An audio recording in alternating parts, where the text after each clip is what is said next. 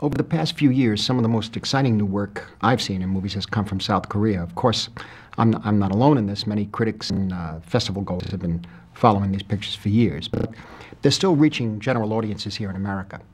The films I've seen by Park Chan-wook and Lee Chang-dong and Jang Sun-woo and Im Kwon-taek and Park Kwang-soo and Kim Ki-duk and Park Chan-ok have enriched me, educated me, disturbed me, moved me, and awakened me to new possibilities in cinema. For me, there's something especially unique about the films of Hong Sang-soo, the director of the film you're about to see, Woman is the Future of Man. It's got to do with his masterful sense of storytelling. In each of Hong Sang-soo's films that I've managed to see, everything kind of starts unassumingly. In this picture, for instance, two old friends meet over a beer. You're plunged into the middle of everyday life, in scenes between people with a history, and you infer the tensions and ups and downs of their relationship as the film goes along. And then they decide to meet an old girlfriend.